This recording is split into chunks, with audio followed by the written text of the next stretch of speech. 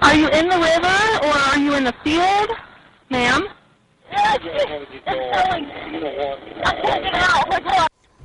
Now at 6, a struggle to survive. A young Ohio woman narrowly escapes death after her car sank into floodwaters. Good evening, I'm Heather Herron. And I'm Mark Mellinger. A 19-year-old named Roxanne Romack is feeling better today after a narrow escape from death last night. Emergency crews rescued Romack from her submerged car in Mercer County. News Channel 15's Aisha Husney went out to the scene today. She's back now with the story, but the car is still there. That's right, Heather, and actually you can only see the trunk sticking out of the water, but the reminder is still there.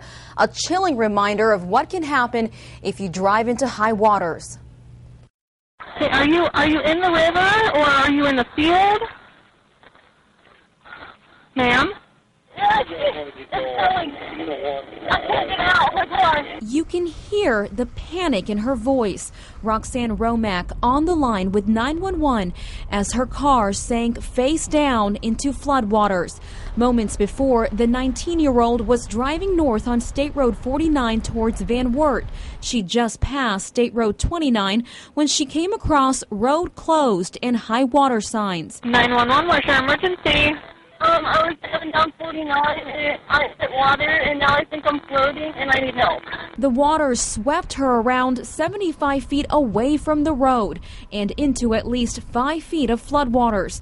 Romack climbed into her back seat as her car all but disappeared, the trunk sticking out in the air. They're coming, they're on the way, they're going to have to find you, okay? The dispatcher tried to calm her down, but about 4 minutes into the call, she lost contact. Are you CSAT yet? Ma'am? Hello? Some scary stuff there. By the time rescue crews pulled Romack out, she was unresponsive, but she did have a pulse, and so they took her to the hospital in critical condition. Some really good news today. She is up and about, moving around. Very lucky to be alive. Man, yeah, you can say that again. Okay. Harrowing story. Thanks, Aisha. Sure.